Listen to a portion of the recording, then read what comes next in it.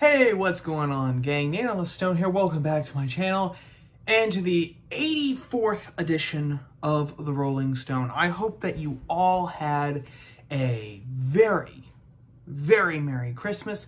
Hope that it was joyful and joyous, and that you were all filled with the peace of the newborn king, which is what the day is all about when we get right down to brass tacks. But we are loaded, as we always are, so we are going to dive head first into this. This first story, like so many stories anymore, there is so much going on behind the title that we really have to kind of dig down into it. This story is from Politico, and it was published, let's see, just about almost a week ago, actually, December 20th. Headline: Biden space advisors urge cooperation with China. Lawmakers are skeptical of any cooperation and have made it difficult to join forces with China in space. So, of course, right off the bat, the question that is right on the surface is, why would the United States, why would it be in our interests to actually ally ourselves with our biggest competitor and the nation that actually wants to be the world's lone superpower? Because, I mean, that is the end goal for China. China wants to be the superpower. It believes in its national mythology, it believes that China was the center of the world until the aberration happened and the West kind of took over, and then especially the Anglo world, of which America is a part. And then of course, after World War II, America has been the lone superpower. We were the last man standing, and we seem to have proven that in 1989 with the collapse of the USSR, which was actually more of a third world country that was acting as a first world country simply because it had nuclear weapons, because it had stolen the technology for nuclear weapons through the atomic spy ring that was operating in Washington, D.C. and other places in the United States. So China sees the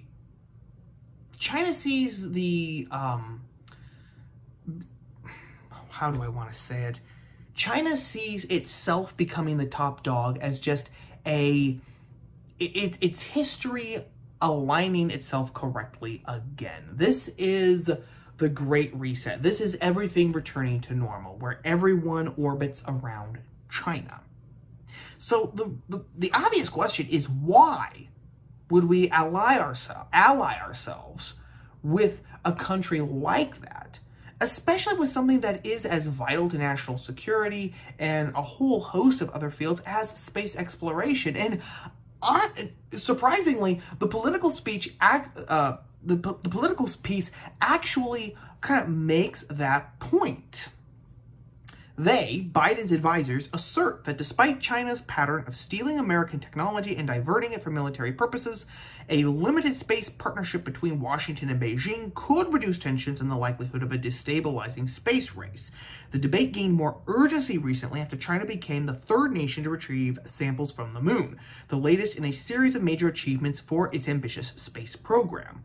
Trying to exclude them, I think, is a failing strategy. Pam Melroy, a former astronaut who is serving on Biden's NASA transition team and is among those being considered to lead the space agency, told Politico before the election, "It's very important that we engage." Most of the nearly 24 former astronauts, government officials, and space experts interviewed by Politico agreed that America could lose its position as the global space leader if it shuts Beijing out entirely. "My concern is not that China is going places, but that our partners are going to China," said former NASA administrator and astronaut Charles Bolden, who endorsed Biden and worked with him in the Obama administration. "We seem to be satisfied to allow them to go off and build their own space station. That's short-sighted. It's not the mark of a good leader." So there we have it. There we have it. Even though China steals our stuff, steals our technology. And even though they have hundreds and hundreds of honeypot agents running around the country, remember Fang Fang, whom Eric Swalwell was bumping into repeatedly. Make of that what you will. Remember, we talked about this in the video that I made this past spring about the war with China, where China actually put malware on electronic pieces that it then sold to American companies. Malware, not software, malware that gave them access to companies with defense contracts, banks, businesses, government agencies, the whole works. It gave China a backdoor into our secrets. But no. Being a good leader means embracing them with open arms. Now, there is something to be said about, well, keep your friends close, keep your enemies closer. But that's become nothing more than a cliche game, because there is no opposition to China. Do you think that China Joe is actually going to do anything about China? He's not going to do a damn thing about China. When the New York Post broke the story about the Hunter Biden laptop, a story that has now conveniently disappeared, by the by, we found out that Hunter Biden was in the pocket of China. And as Mark Stein has continuously pointed out on his podcast, what we know about the Biden's connections with China is great. I mean, there's a ton of stuff now that we know. People who were actually interested enough in the story to look into it. So what do you think the Chinese have on the Bidens? The Bidens, Joe Biden, he's not going to touch Beijing with a 50-foot pole that's held by all of his lackeys, because of course he's too frail and weak to actually hold it up himself. So if we actually do this, if America actually welcomes China with open arms, it's going to be China running the show. We are going to be the junior partner to China. Now, this is where we get into the subtext of this story, because I think that it is fascinating. And there are two implied stories here, or two implied lessons here. The first one deals with political philosophy. Do you remember when states like Illinois and New York and California, when they were forbidding state travel to states like Louisiana and Georgia, by which I mean they were forbidding state government workers from traveling there on the state's payroll. So if you worked for the state government of California and you felt like you needed to go to Georgia for whatever reason, California said, we're not going to pay it. We're not going to do anything. Why? Because states like Georgia and Louisiana, they had passed, for example, so-called bathroom bills that actually recognized biological reality and said, hey, if you're a biological guy, you go to the guy's room. If you're a biological female, you go to the girl's room, okay? It doesn't matter what you wish you were, what you want to be, what you hope to be, what you feel that you are, okay? Biology matters in our states. In our state, within our state borders, reality and biology matter. Or states like Louisiana, which simply did more to protect babies that hadn't been born yet. That got the same treatment from California, New York, Pennsylvania, etc. No trouble. We are not going to do that. In fact, the NBA got into it too. Said, well, we might have to rethink our priorities. We might not have games here anymore. You're going to lose a lot of revenue, blah, blah, because Hollywood was saying, we're not going to make movies here. You know, a lot of movies are actually filmed in Atlanta because the taxes are better in Atlanta than they are anywhere in California. That's a little tip that I learned. I mean, everyone was coming down on these states for these laws. These laws were said, bathroom bills, pro-life bills, they were said to be violations of human rights. These states were no better than Nazis in the Third Reich. Meanwhile, China, the country that the geniuses in the Biden administration want to get all buddy-buddy, even more buddy-buddy than we already are, The Chinese Communist state is the place where human rights go to die.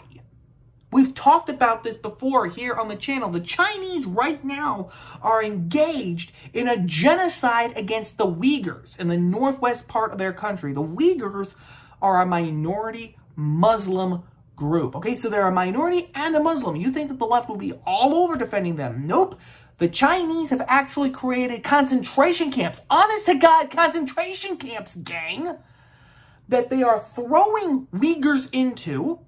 They are torturing them. They are raping them. They're performing medical experiments on these people. Okay, what they are doing there, it's straight out of Nazi Germany. Straight out of it. And yet the left doesn't say anything about it.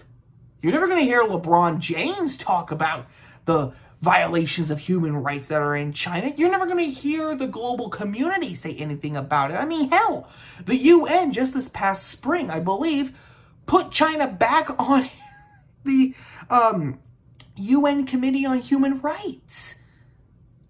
That is how corrupt and how puerile these people and these institutions are.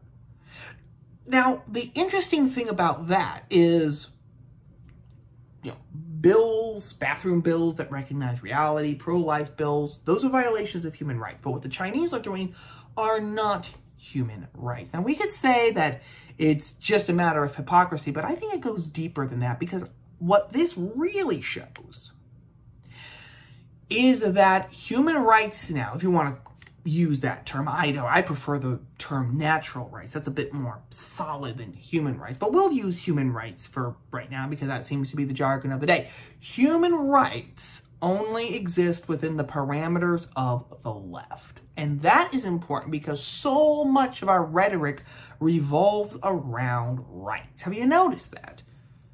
Have you noticed, for example, Jack Phillips, the baker from Colorado, when he was sued because he politely declined to make a quote-unquote gay wedding cake, he said his defense was, well, this violates my rights. This violates my right to religious freedom and to believe what I want to believe. He didn't make a moral argument. He made an argument based on rights. And that's a lot of what the right does. That's a lot of what a lot of people on the right do. They make arguments based on rights. They make arguments based on practicality. They make rights based on economic arguments, utilitarian arguments. This would be practical, this would not be, and arguments based on rights. You can't do this because this would violate this person's rights, or this would violate this person's rights.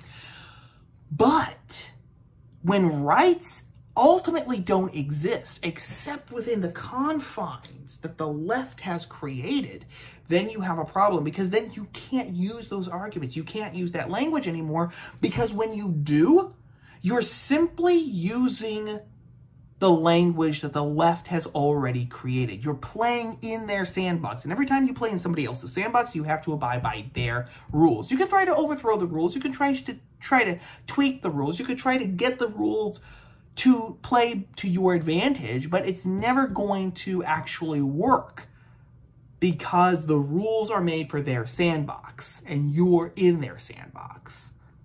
That's what this really shows. Rights now no longer exist except within the parameters that the left already sets up, which means that if you oppose them and you divorce yourself from the left, then you have no human rights. It's very fascinating to see that this implied mindset makes us much closer to China than anyone would like to admit. But maybe you're saying that you don't want to get into the political philosophy of it all. Well, there's a practical argument to be made here too, gang. A practical lesson, which is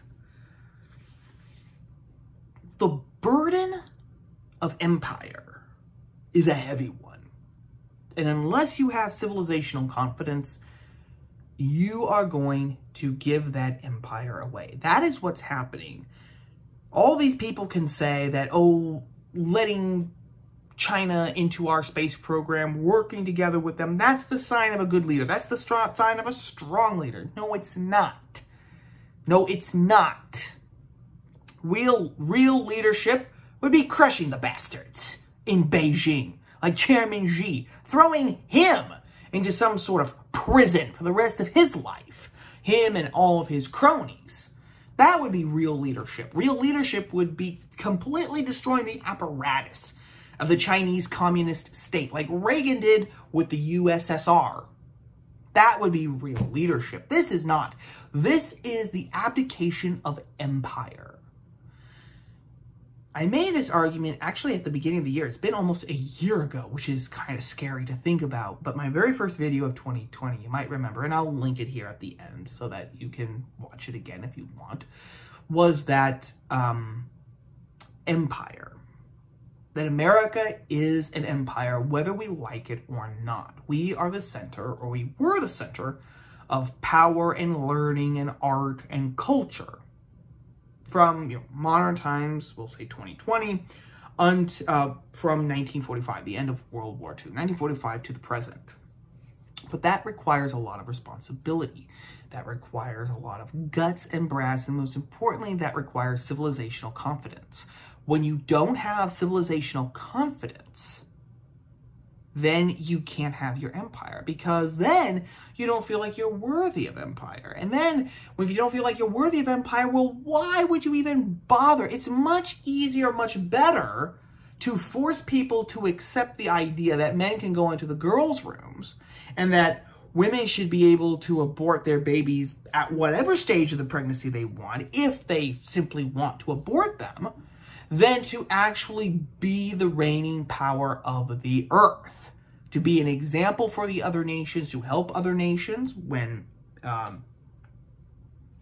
factors dictate that you should, and by keeping peace and order, working with others for the peace and order of the world. It is trading in the really important things, in the sense of global politics, global order, simply to play bully in your own backyard.